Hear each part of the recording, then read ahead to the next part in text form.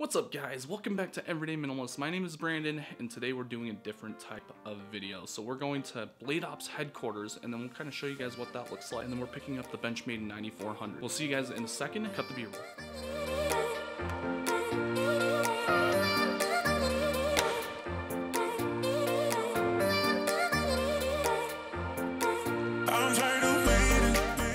Alright, let's go ahead and get going.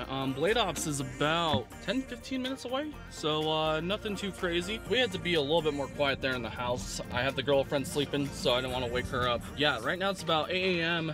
and we're gonna go check out the Benchmade 9400. The Benchmade 9400 is going to be a newer automatic version of the Benchmade 940, which we did in fact review, and I'll link that video in the description below if you guys want to check that out. I'm pretty excited about this one just because it does have some features like that new locking system that they've got. It's not gritty anymore, I don't think. You know, I'm just going to take a look at it, see what my initial impressions are, and then we'll see you guys here in just a second at Blade Ops HQ.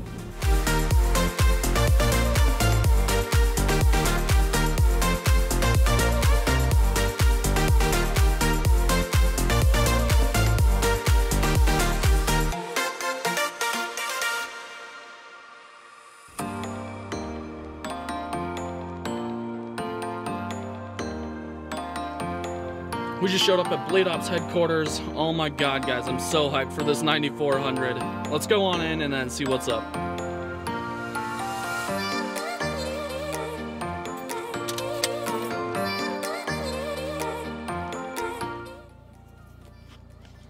Oof, okay. Yeah, I didn't want to be too awkward in there, but we secured the payload, boys. We secured it.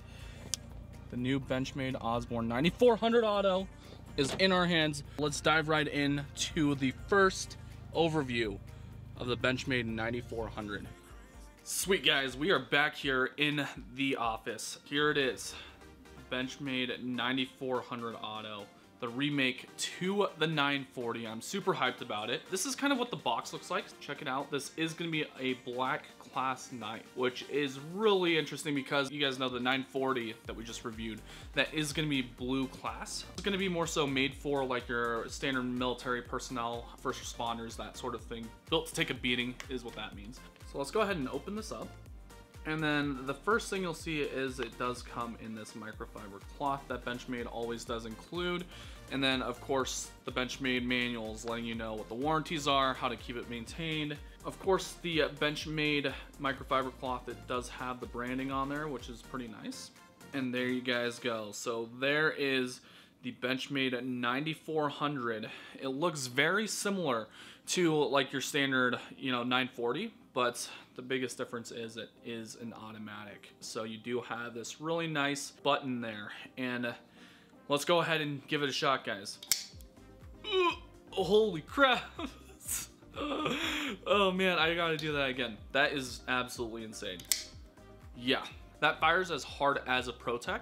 So I have the Quaken right here, and then we're gonna compare the sound production with this versus the 9400, the brand new one. So here you guys go. Yeah, that doesn't even come close. This 9400 is, oh my god, that's making a statement. Just, I can't, guys, I can't. Yeah, the 9400 does kick insanely hard. I'd be really cautious into seeing who you actually pass this knife off to. If they're a novice and don't really understand how a knife works, yeah, they're probably gonna drop it. I'm just gonna tell you that right now. That's how hard this thing kicks. Let's move on to the specifications. With the overall length, you're looking at 7.87 inches. The blade itself is gonna be about 3.4 inches. The blade is made of S30V steel, and that will be stamped right there on the blade. And then this is gonna be a reverse Tonto style with a flat grind. I really like this type of blade style just because it's gonna be very useful, especially because it does hold a point. It's going to be more robust in the blade stock. You do have a pretty large cutting edge. Looking at the back side of the knife, there is going to be an arrow style pocket clip, which is reversible. So if you are lefty, you can do that. However, keep in mind, If you are going to be firing at lefty, you will have to use your index finger instead of your thumb finger because there's nothing on this side here to deploy it. So looking at the back side of this knife, there is a really big change that Benchmade did make. With the back spacer going all the way up, you will come to that point where there is a safety that is going to be crazy good. I don't know if you guys can hear this, but it's a lot more clicky now. So if you guys have ever experienced any other Benchmade autos, typically you have to push down and then push up, and there's a gritty feeling. This one is just clicky. So I really enjoy the fact that they did it on the 9400. This is a complete redesign, and I hope they actually use this safety mechanism on their future knives. That kind of wraps it up. There aren't any thumb studs on the blade itself. We do have that first production model, so if you can pick one up right now and you do like that stamp, totally get it. There's the initial overview of the Benchmade 9400. If you guys enjoyed this video, go ahead, throw me a thumbs up. If you disliked it, throw me a thumbs down. If you guys like this style of content with the whole vlog style, I guess, let me know in the comments section below. If you guys would like to see some photographs of this knife and many others, go to my Instagram page. It's just every.day.minimalist, and I will leave a link in the description. If you guys would like to see more content here on YouTube, go ahead, hit subscribe, ring that bell icon so you know when the next video is live. Thank you guys so much for dropping by, and we'll catch you on the next one. Peace out.